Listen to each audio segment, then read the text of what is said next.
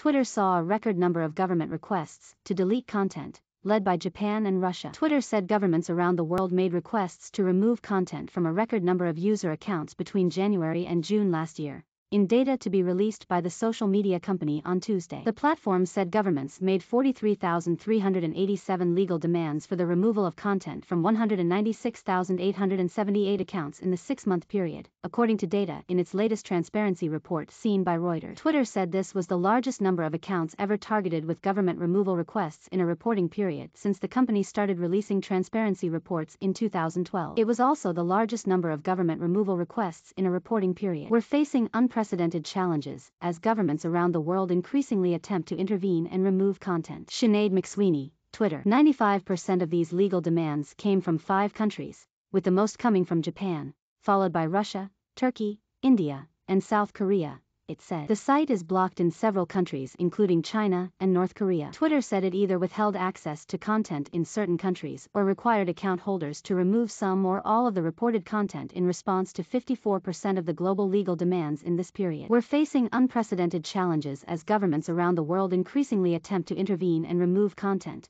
Twitter's Vice President of Global Public Policy and Philanthropy, Sinead McSweeney, said in a statement. This threat to privacy and freedom of expression is a deeply worrying trend that requires our full attention. Twitter is arguing about parasocial relationships.